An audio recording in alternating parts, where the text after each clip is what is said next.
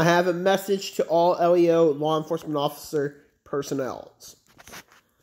Are you tired to get your vehicle stolen? Well, this is an easy tip. Just simply turn off your vehicle, lock your doors, have your keys in your pocket. Or something else. If you have something on you, like your bag or something, put it in that so the crooks will never steal your car. Or squad car, or patrol car, whatever you want to call them. So, what the situation could be avoided is, you turn off the engine in your vehicle, take your keys with you, and lock the doors once you're on an emergency call. Or a call, for heaven's sake.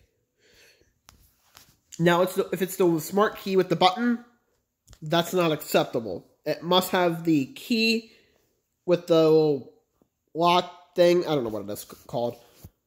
Manual lock.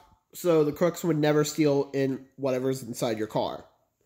So that is my tip for all of you law enforcement officers out there. So make sure you turn off your engine, take your keys with you, same thing with your wallet, and lock your doors in your patrol car or squad car so it won't get stolen by any criminals.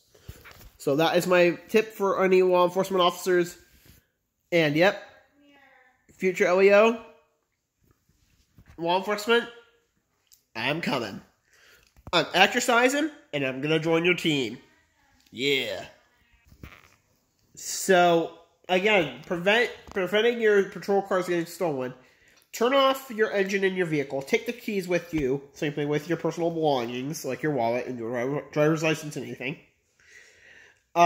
Take them with you. Lock your vehicle so no crooks would steal your vehicle. But if you have an anti-theft device, like a rocker switch where it prevents the criminals from stealing your vehicle, shout out to Blue Point, which you know what I'm talking about. But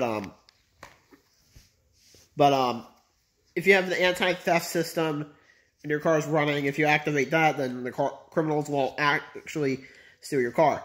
But my main reason is if you have watched the Chris Fix channel and you do the kill switch, you'll basically have that installed in your patrol car. Or any police department jurisdictions, if you guys are watching this, that will help you too. I'll leave the kill switch in the description down below.